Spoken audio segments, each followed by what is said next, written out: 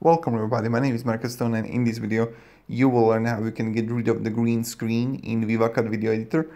So let's start. First, what you want to do is just let's click overlay here and let's choose something where I have a little bit of the green. So this one here, add, and now okay, I have a green here, and let's say that I just want to have the table under it.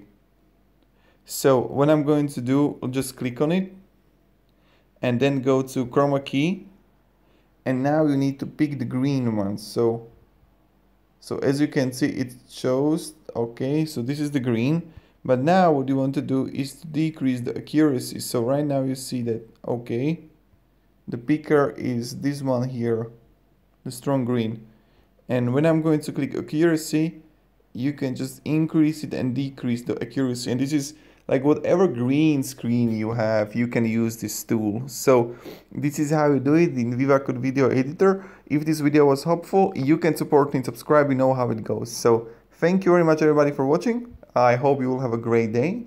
See you in the next video, and goodbye. Bye bye.